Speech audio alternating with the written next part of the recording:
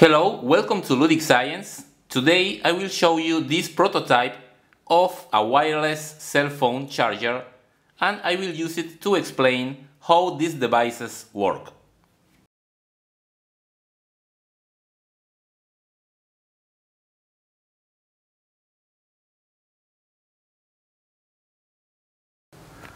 The wireless transfer of electricity works on the principle of electromagnetic induction, discovered by Michael Faraday in 1831. To illustrate, I have this coil of wire connected to the multimeter and this magnet here. I'm going to move the magnet through the coil and observe the reading on the multimeter. We see a voltage induced on the coil, and also when we take out the magnet, we can also see a voltage. It is positive when we move the magnet inside and negative when we take it out. Notice that I can have the magnet inside the coil, but there is no voltage induced. The reason is that the magnet must be moving in order for a voltage to be induced. We can also take the magnet and not move it, but I move the coil. The result is the same, and the reason is that a current is only induced when the wire cuts the magnetic field, and that is the reason that we must have a relative motion between the magnet and the coil. Now let's see how this prototype works. Instead of using a magnet to create a magnetic field, we can use an electromagnet. Remember that when we apply a current to a coil, the coil becomes an electromagnet and produces a magnetic field. But we need a moving magnetic field in order for the electromagnetic induction to take place. In order to do this, we apply to the coil an alternating current. We apply AC. So we will have a magnetic field that grows and then decreases following the AC current.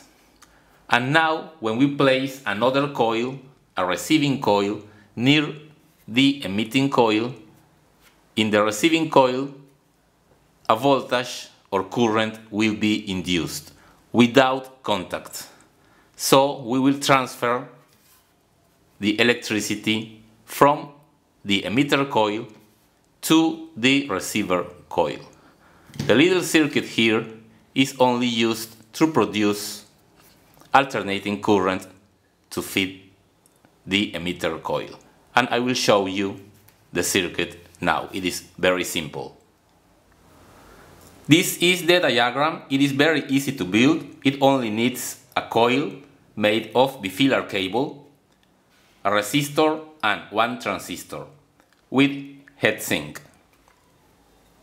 The coil is made of two conductors. Here we have them in different colors. One conductor in the center of the coil connects to the conductor of the other color at the other side, and they go to the positive of the power supply, 12 volts DC. The other conductor in the center goes to the resistor, and the remaining conductor at the other end goes to the collector of the transistor, and emitter goes to negative. That's all there is to the circuit. Here you can see the circuit. This is the emitter coil. It has between 20 and 25 turns, the resistor, transistor with heatsink, and I added a small fan for better cooling, because the transistor does get hot. This is the wire that I used. It has two conductors with different colors, and this helps in the connections. It is size 22 AWG. The receiver coil is a single conductor. You can also use between 20 and 25 turns, and is also size 22 AWG. Let's now test the circuit. The emitter coil produces a field of alternating frequency, and in the receiver coil we will obtain high frequency AC. We cannot measure this with the multimeter because multimeters are calibrated to read AC of 60 or 50 Hz, which is the current in our home. So I am using a diode in the receiver coil to rectify the current and measure DC. So let me turn on the power supply at 12 volts, and we can see that we obtain 7.6 volts DC. This will get a little higher when we use a full wave rectifier. And we can see that if we bring the coil up, the voltage goes down because the induction is better the closer the coils are to each other.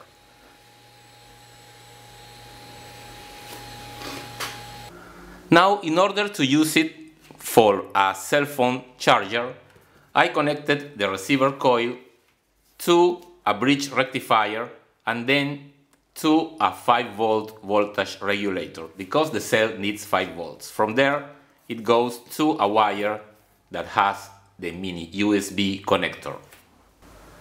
Let me now make the test charging my cell phone. I'm going to connect the wire and I will turn on the power supply.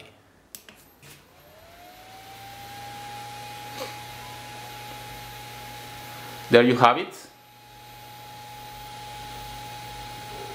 Now the phone is charging. The coils need to be close to each other, otherwise we will not have enough voltage for charging the phone.